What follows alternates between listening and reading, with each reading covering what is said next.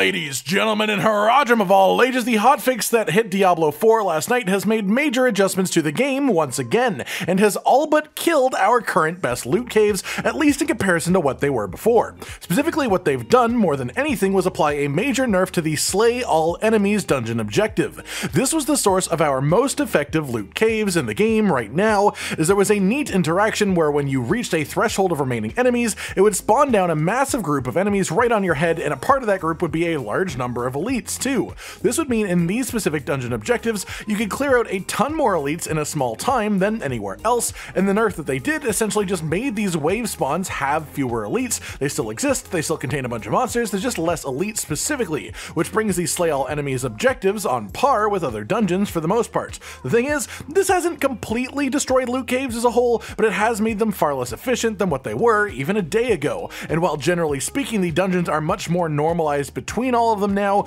there are still some that shine for specific reasons, so today I'll be going over the best of what we've got left, essentially. 3 dungeons that when done in specific ways are the best at 3 things. One that is the best XP per time ratio, one that is the best legendary and unique drops per time ratio, and then finally one that is on average quite good at both of those things, but not the best XP per time, but better than the pure legendary dungeon, and not the best legendaries per time, but better than the pure XP dungeon. And that's where you'll go if you want to farm both of these things at the same time somewhat effectively. That said, let's dive into the XP dungeon then, and surprisingly, this one is actually still Ruins of Eridu down in the Hawazar region. Of course, this was the major reason that this nerf even actually happened, as this dungeon was the best at both of these things before, and it was the best at it by a major margin. Now this dungeon is much less effective than it was before, but it still is relatively the best experience per time ratio of any of the ones that I've tested, and I spent the last few hours checking out different dungeons to see what's up, so I've tested quite a few.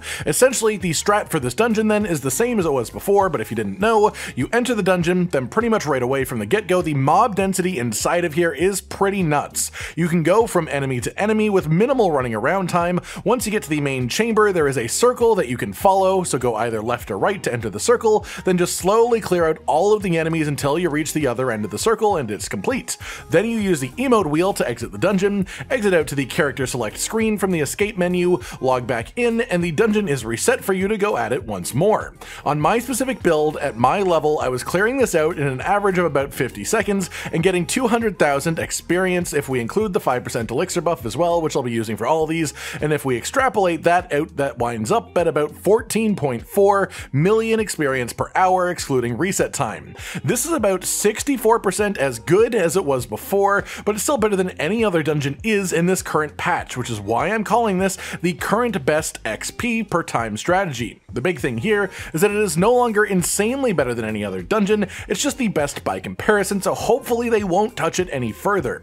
This one drops 1 legendary every 3 runs or so now on average from what I've seen, which is a fair amount less than before, and that's why I'm no longer calling this one a good loot farm, just the best experience farm. Past this, we move on to our new best legendary and unique farming dungeon after the hotfix. This is where you want to go and what you want to do if your sole purpose of farming right now is getting as many legendaries as possible in the shortest amount of time to try and just sort of conquer the RNG. And funnily enough, that is actually back to being something it was before, which is Iron Hold. This was the best legendary farm dungeon about a week ago. They nerfed it back then because it was too good at this purpose, and that let other dungeons rise up and take its place. But this recent hotfix nerfing all of these Slay All Enemies dungeons has put them much further behind than legendary specifically, and so Iron Hold, even post its original nerf, has actually retaken the throne, as it just has the most elites per time ratio that you can reach, which leads to the highest legendaries to time ratio as a result. The way to run Iron Hold specifically then for this purpose is to just blitz through the first floor of the dungeon, ignoring pretty much all the enemies as much as possible while sticking to the right side until you find the skull marked enemy on your minimap.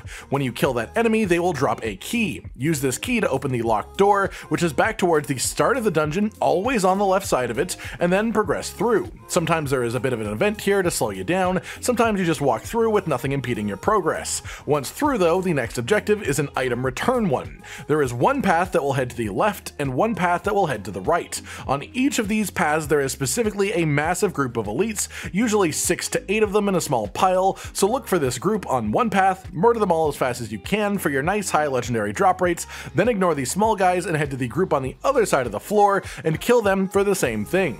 Then, once again, again, use the emote wheel to exit the dungeon, log out to character select, log back in, and the dungeon will be reset, ready for you to do it again immediately. I was getting a pretty consistent 2 legendaries per run in Ironhold now, but it also took me about 2.5 minutes per run on average, so that rate is actually pretty decent. It was also 300,000 experience per run, so it's not too bad for that either. If we extrapolate those numbers out, it is on average about 48 legendaries per hour, which is still extremely good, and about 7.2 million XP per hour, so still about 50% as good for XP as the new Ruins of Eridu, but a significantly higher legendary drop rate, so you sort of have that trade-off. The thing is, because you're just basically ignoring everything in here that isn't elites, this just nets you the most elites per time. Ignoring small enemies means losing out on tons of XP, but elites have the best legendary drop rate, so this one works out wonderfully. You kill as many elites as you can, you reset, you do it again. Yes, again, it was nerfed last week, it's worse than it was before that, but now that pretty much every dungeon has been nerfed a bit, it is actually shooting back up to the top of legendary farm specifically.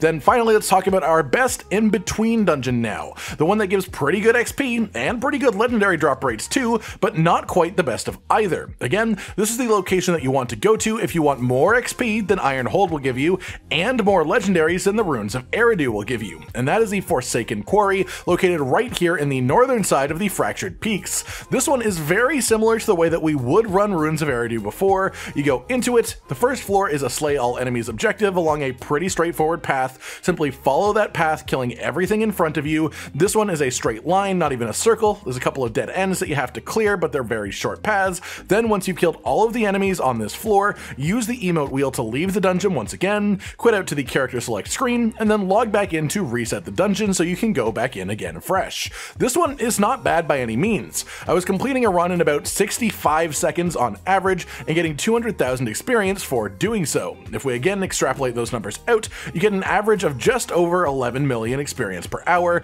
and I was also getting a relatively consistent 1 legendary every 2 runs, which is an average of nearly 30 legendaries per hour at this rate, so this will net you about 60% as many legendaries as Ironhold, which isn't bad at all, while also getting you about 76% of the experience per hour ratio of Ruins of Eridu, making it easily the best middle ground dungeon by a fair margin. To sum things up then, yesterday's hotfix clearly nerfed our best loot cave dungeons by a fair amount, and while our strongest farm locations have been hit pretty hard, we're not completely unable to farm by any means, but now you sort of have to divide and conquer, pick which strat to run for which purpose. Ruins of Eridu is still the most efficient experience farm, averaging about 14.4 million per hour, but getting only 1 legendary every 3 runs or so now with the lowered elite spawns, which means you get about 21 legendaries per hour here, less than half of what it was previously.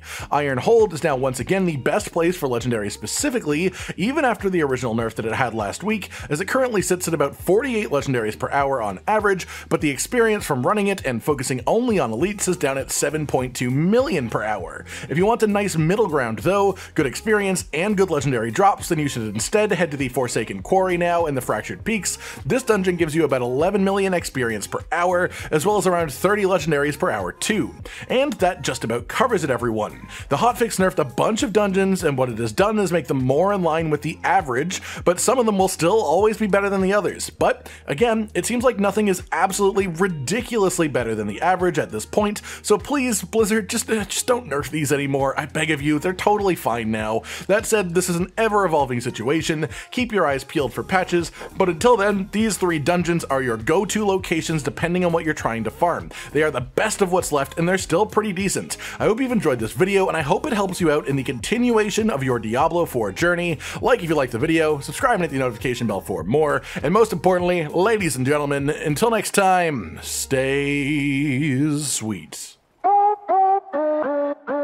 Josh, Cotton, and Hollow with the videos, dropping the humor like a hammer on your tippy toes, bringing entertainment on a daily arrangement to take our insanity and turn it into entertainment. Yes, I said entertainment twice, to reiterate that it is nice to look into your faces on a mostly daily basis when you let us in your homes to make the whole world a stage. Goodbye.